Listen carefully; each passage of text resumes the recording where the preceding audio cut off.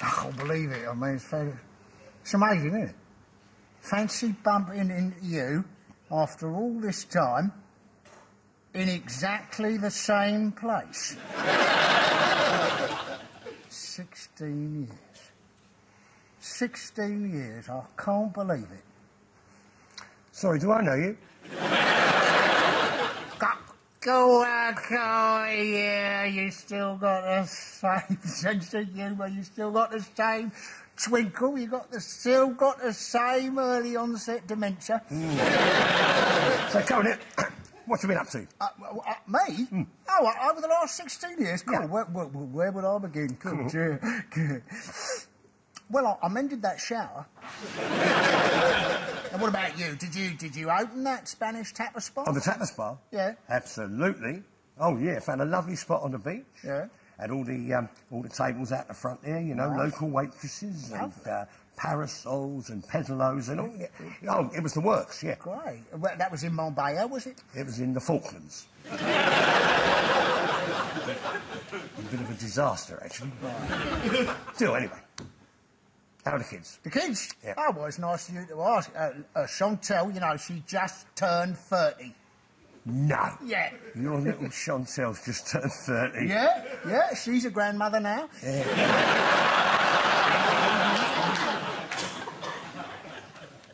No, I can't. Actually, I can't do this. What? I can't do this. What are you talking about? All this small talk. There's an elephant in the room. A great big elephant in this room. What are you going on about? 16 years, and we haven't talked to each other. Do you think we can just forget it just like that?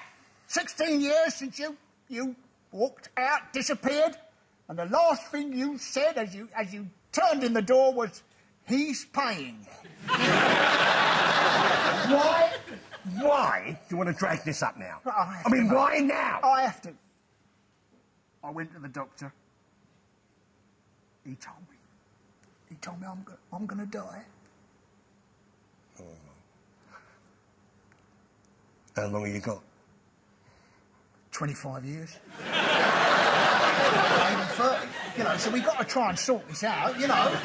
Because we was like best mates, we was, weren't we? We did everything together. We drank together, we worked together. Yeah. Smashed up the Blue Peter garden together. That's right. And when you disappeared, people used to say to me all the time, "Where's the other one?" That's what they say. They did. Yeah?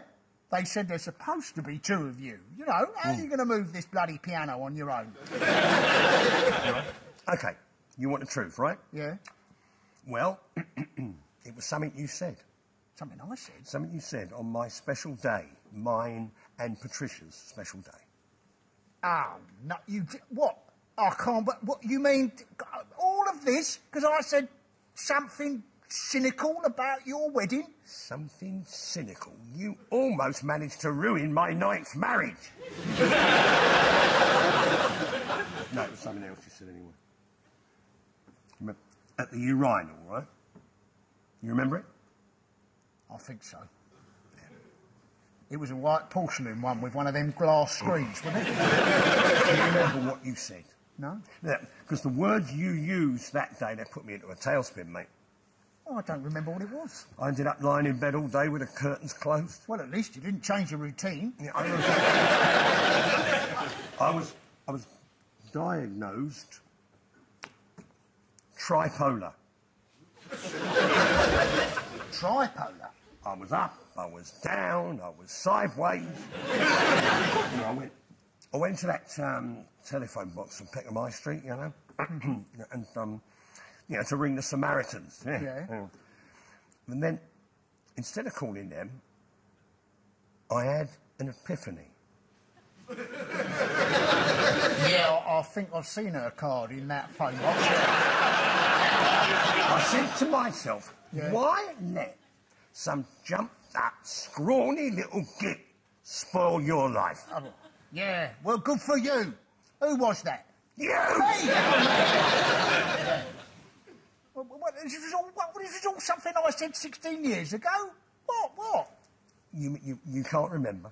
No. You really cannot remember what you said that made me stop talking to you for 16 years? No, I can't. Neither can I. It's stupid. This is stupid, isn't it? All the bitterness, all the hurt, you know? I mean... And yet, look at us, sitting here, talking like two rational, intelligent human beings. Well, I wouldn't go that far, no. If it's taught me anything, mate, this, it is the value of camaraderie. It's a lovely cheese.